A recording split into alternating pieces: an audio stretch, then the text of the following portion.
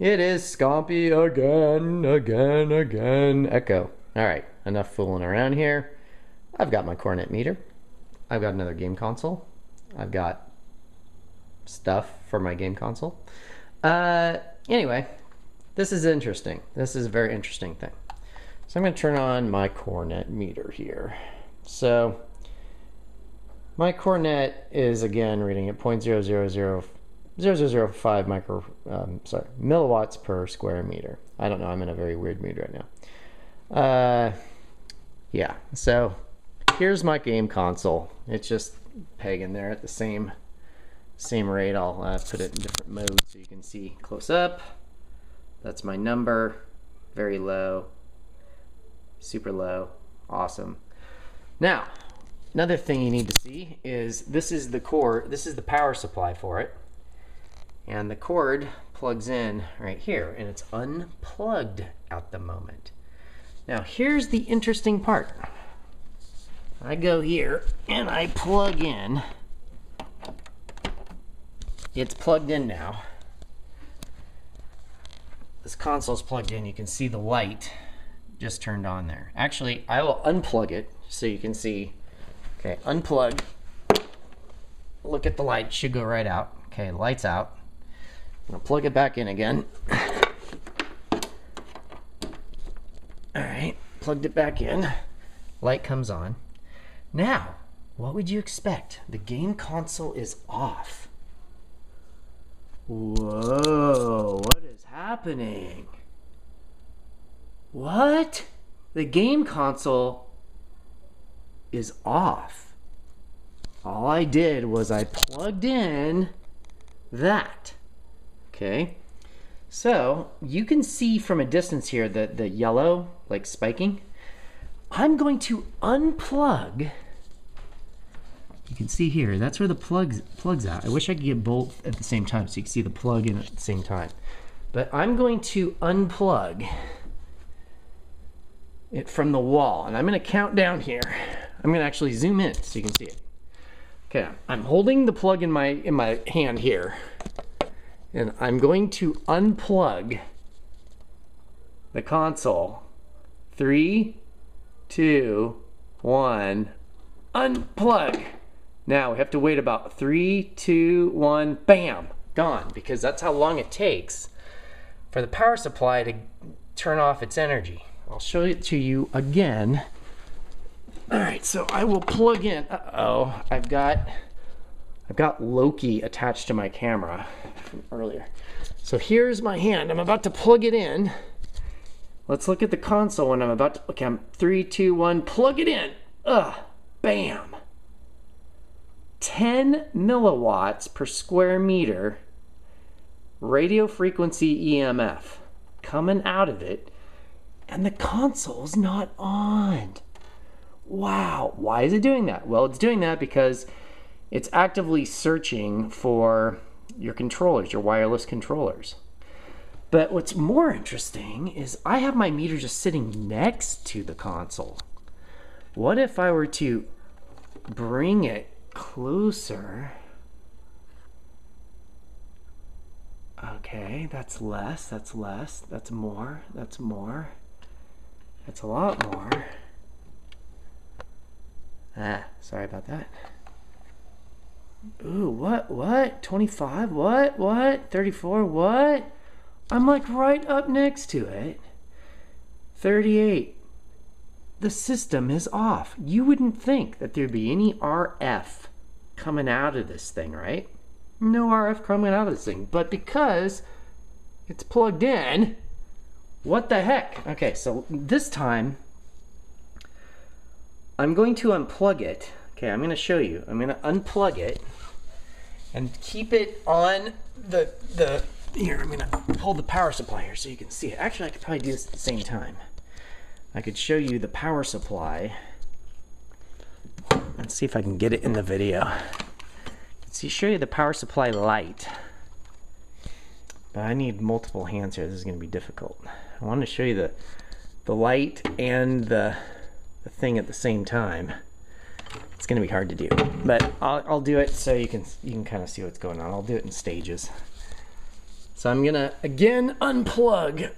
I'm gonna unplug it, and remember there was like a 2-second lag before this went away. So I'm gonna unplug it right now. 3, 2, 1, unplug. So it's about 1, 2, 3, off.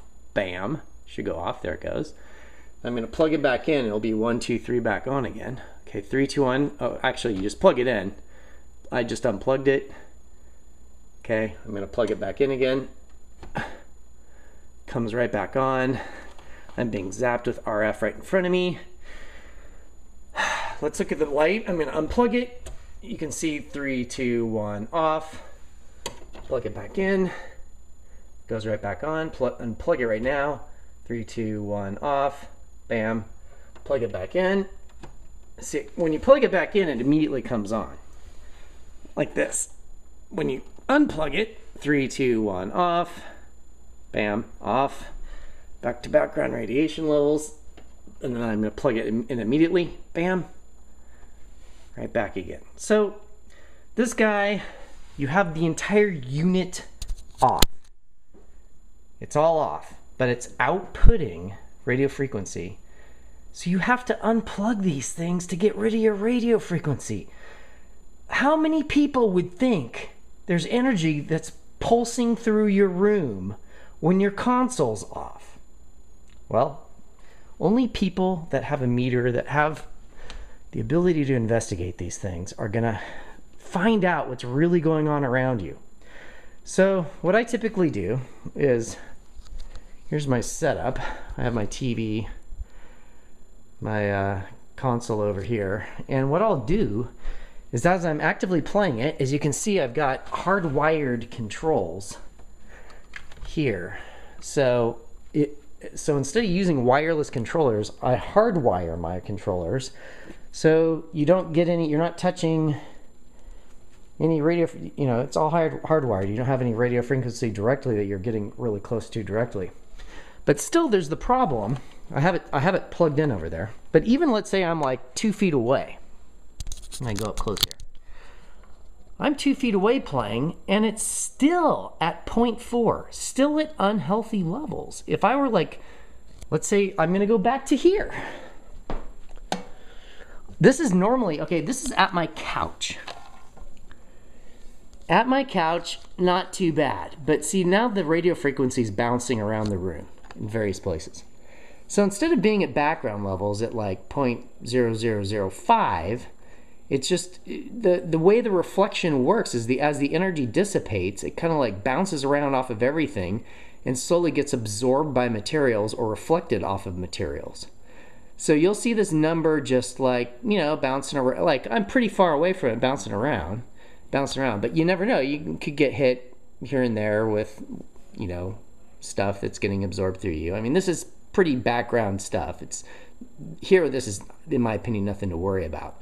But it might be something to worry about if you're playing a game console with your Wi-Fi, you know, controller, where you're actively touching and creating the beam between yourself.